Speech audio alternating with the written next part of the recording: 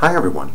I look for a lot of the different secrets and mysteries from all around the world, looking for the coming of our Lord and Savior, Jesus Christ, Emmanuel, the Son of God, who was risen from the dead and took all the sins of the world away. Now the world elite, the Illuminati, the Freemasons, and even the spiritual realms that are all around us, they leave their signs and secrets right in front of us in symbolism. And on our channel, we bring all this back to the Word of God and show how we're nearing the end of days. I wanted to quickly show some of the symbolism here in the new Batman vs. Superman movie. It'll take a while to dig out all the different symbolism that was shown through there, but all through the movie, Superman is portrayed as God, as Jesus Christ in here. They call him an alien. For those that don't know it, Jesus Christ was not from this world. One of the sayings for Jesus is, "not of this world." That's what he said. That's why a lot of times people even equate him to like an alien or something inhabiting the host. You could say that it's the spirit, just like God is a spirit. Our human bodies are hosts. But anyways, all through the movie, he was called basically God through there. Now, one of the main things to know is that the movie was not really like all the trailers. You know, they put out so many trailers and they make all the trailers seem like it's going to be the movie. It really wasn't that way. Superman was so nice in this. He was so perfect and good all through this movie in every way he could be. He didn't even want to really fight the Batman. He was just trying to save some people and to bring some justice. Even in the very end, it was very emotional. I have to give away these spoilers. Today's Friday and it came out with this movie and they killed him. Superman dies in the end. He sacrifices himself to take down the real big bad guy, that Jesse Eisenberg. And as I've shown on my channel, if you watch my channel, we've exposed all this, that the USA, CIA, and the world governments are controlling all of the terrorism around the world. This ISIS group is manufactured and controlled by the CIA and the world governments. That is what's done in here with him. It's like all of the world is giving this guy the power in the movie. The CIA gives him all the power. It was really bad about that part, about the CIA. This guy and the CIA were running everything and deceiving everything. They were the real bad guys. In the end, he gets caught, but the CIA secret people get away with everything. Wonder Woman played a fantastic role through all there. She did really good in the fight, and she used all of her talents with her ropes, and her sword was really good. But the whole movie came down to about, let's get here, Excalibur. When the movie first opens, it shows Batman and the scene with his parents, and there's a big sign about Excalibur. And then in another scene, it shows Batman as the child rising from the bottomless pit of the abyss, that he represents the 911 beast, Revelation 9:11. And they had a king over them, which is the angel of the bottomless pit, whose name in the Hebrew tongue is Abaddon, but in the Greek tongue hath his name Apollyon. And that was the Batman. He literally rose out of a pit. But it was all about getting this sword, Excalibur. That's what they kept talking about. The sword to them was the rock, was a meteorite that they got from the bottom of the ocean. A big piece of kryptonite that they could believe that they could control Superman with. The CIA and Russia.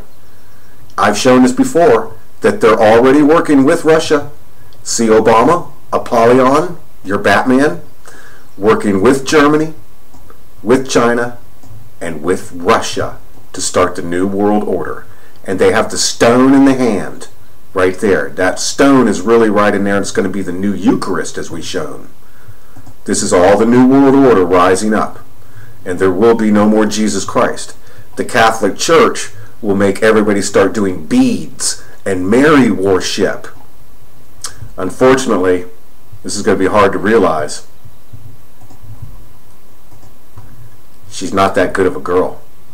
In the very end of the movie, it's her and Batman ready to start a new world order. It's shown right here in this mural. This represents Jesus Christ's side of grace and mercy, and then this stone comes, Satan and his angels, and they go into this hole and rise up with their new Antichrist. Right there, Prince William, There's your Batman character down the hole now, and it'll be like Obama. And there's your Wonder Woman. In the Bible, she's actually called the woman of wickedness. And Israel rising for Zion and the new world order, as we've shown before. That's what it means. That's why this woman, this is funny too, she thinks she gets the part because she's, a perfect actress. The only reason Gal Gadot got this part, well, because she is pretty and does this, but she's from Israel. It represents the woman of Israel and all of them rising with the new world order. Now through here, they literally call Batman the devil in the very beginning. And they call him it, I-T, through there, as we've shown before. Jesse Eisenberg was a terrible character. This was probably the biggest flaw in the movie, was him. He did not play a good role. As Lex Luthor, it was very bad. But he was working with the CIA, and he did have all the things, and he had that meteorite representing, and they got the meteorite out of the ocean. Revelation 18:21. You know that today the movie came out, and today they showed Superman dying in his casket. Just as here on Easter weekend, Jesus Christ died on the Friday and was rose on Sunday at that point. See that there? Same symbolism. The meteorite represents the Revelation 18 millstone. And the mighty angel took up a stone like a great millstone and cast it into the sea, saying, thus with violence shall that great city Babylon be thrown down and shall be found no more at all. This is what happened in the movie. They found the stone in the ocean, and then the violence started, and then everything was torn down. Literally. And then in the end, he died. Because he had to take the spear that the devil, Batman, was going to use to kill him with. Batman has the kryptonite and the spear and is trying to kill him. It's really a sad movie, guys. I literally cried at the end. I don't know how to say it. Superman was literally begging this guy to help come save his mother. He didn't care. He was going to kill him. The only reason he stopped is because it was his same mother's name, Martha. He was going to kill him. Just like that, with his spear. At the very end, Superman had to take the spear and sacrificed himself to take down the big abominations. Confess with your mouth the Lord is Jesus. Believe in your heart God hath risen from the dead, and you'll be saved. Hallelujah. Go see the movie. There's all kinds of symbolism. It shows the sword coming. It shows the spear. Thank you very much, everybody. Hallelujah. Celebrate Easter, please.